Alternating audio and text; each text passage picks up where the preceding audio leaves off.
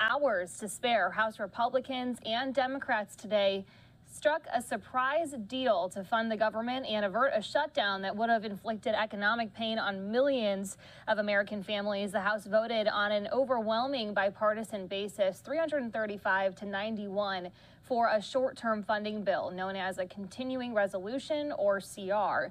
The bill will now head to the Senate, where lawmakers there say they'll not object to a speedy vote. That vote's expected to take place sometime in the next few hours here after Senate Democrats meet. The bill would keep the government open for another 45 days if signed into law by the president, and it will buy more time for the House and Senate to finish fuller funding legislation. In the meantime, we've also been talking about another incident that people are talking about right now. I'm going to pull up this tweet here from Politico reporter Olivia Beavers. It says Representative Jamaal Bowman was caught on camera pulling the cannon fire alarm ahead of this motion to adjourn vote as Dems tried to delay the continuing resolution vote. Multiple sources tell me. We've reached out to him for comment. We haven't viewed footage ourselves. We also have another tweet to show you here as well. This one saying Bowman spokesperson Emma Simon on him pulling the fire alarm. She says Congressman Bowman did not realize he would trigger a building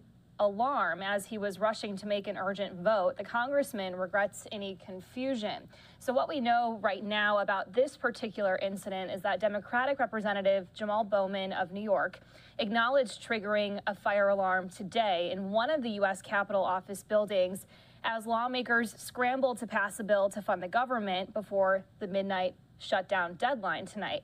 The fire alarm sounded out around noon in the Cannon House office building and prompted a building-wide evacuation at a time when the House was in session and staffers were working in the building. The GOP-controlled House Administration Committee, which oversees issues pertaining to the Capitol complex, posted a picture of a person pulling the fire alarm who appeared to be Bowman. The committee posted the picture on X, the website formerly known as Twitter, and said the incident was under investigation.